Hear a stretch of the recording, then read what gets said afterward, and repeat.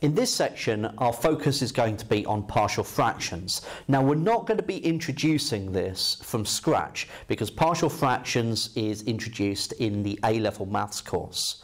So, for this section, I am anticipating that you have covered that content for A-level maths before you progress on here. Our main focus is going to be on spotting that you need to perform partial fractions, usually in an integration setting.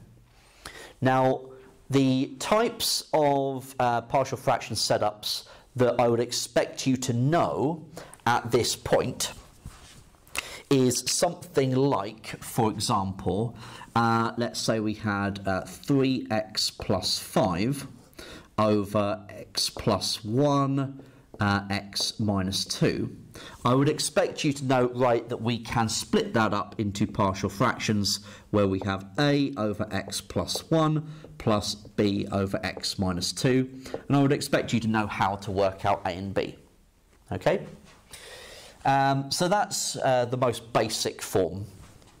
I would also expect you to be able to extend that to 3 linear terms in the denominator. So something like 2x squared plus 5 over 2x minus 3, x plus 8, and let's say 5 take away x, for example. And that's going to be equivalent to a over 2x minus 3 plus b over x plus 8 plus c over 5 minus x.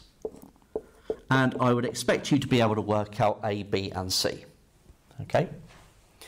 Now, they are the first two types. The third type that I will expect you to have met would be something like this, where you've got maybe 3x minus 2 over, and you're going to have x plus 5, and then you've got x take away 1 squared. So one of the terms, linear terms, in the denominator is squared, and knowing how to deal with that.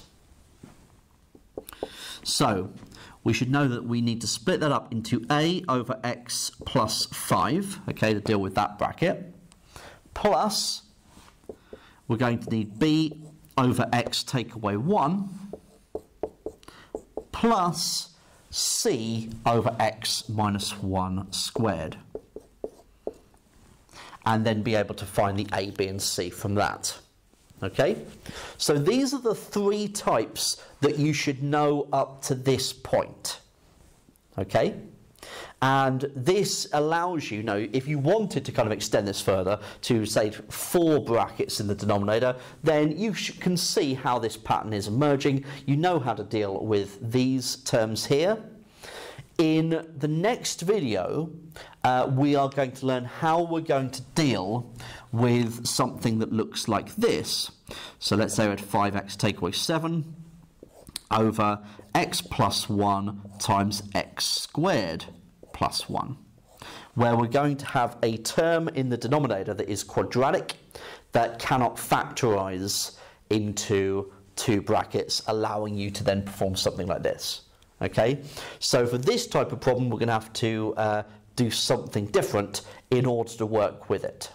Okay, and in each of these cases, we are going to be focused on primarily, as I said, trying to integrate them. So if you had a problem where it's integrate this, or integrate this, or integrate this, or integrate this, you would know, right, first job is to perform partial fractions, and then I can integrate each individual term.